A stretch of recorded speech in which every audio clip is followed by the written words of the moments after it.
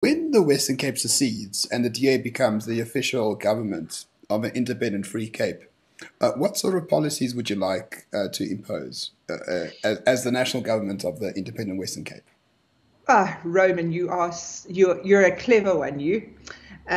Firstly, the Western Cape won't be succeeding anytime soon. I don't. Here we go. Let's get everyone really angry. I don't support the idea of a separate Western Cape, an independent Western Cape. No, I'm man. sorry, I don't. I'll convince you.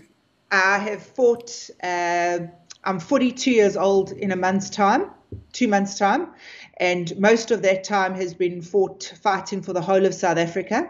If I wanted to live in a separate country, I would be one of our friends going to New Zealand or Australia. Honestly, I want too. to, I want to stay here, and I want to see all of South Africa succeeding. I've got friends up in Gauteng, friends all over the place. I don't want to live in a different country. I don't think we need to live in a different country. I think what we need to do is we need to get our act together as the DA.